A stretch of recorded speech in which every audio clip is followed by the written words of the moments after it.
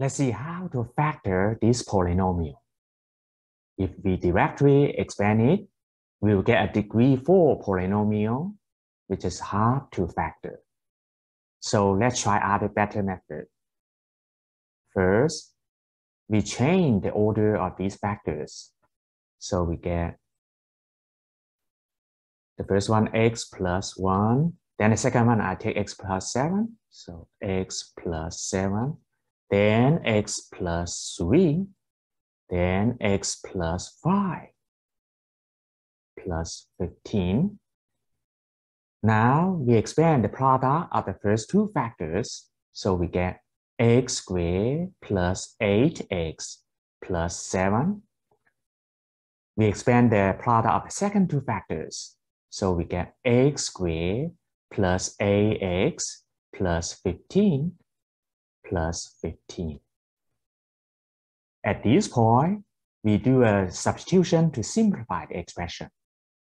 We take the new variable t as the average of the two factors. So it is x squared plus 8x plus 11. So you can see the first factor becomes t minus 4. The second, t plus 4. And then plus 15.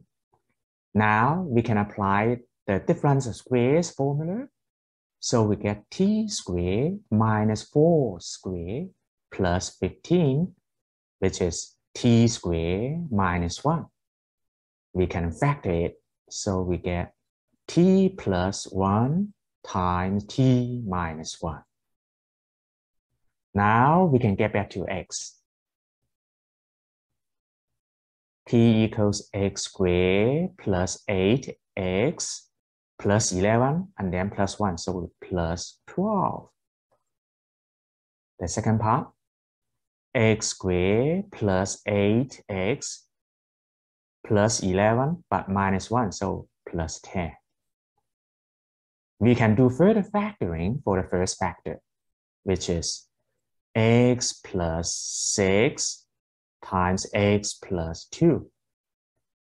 For the second factor, using the quadratic formula, we know its roots are x equals negative b, so negative a plus minus b squared, so 8 squared minus 4a c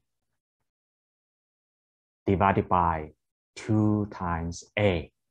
We can simplify it, so we get negative 8 plus minus, here 64 minus 40, so we square root 24. We can simplify it as 2 square root of 6 divided by 2.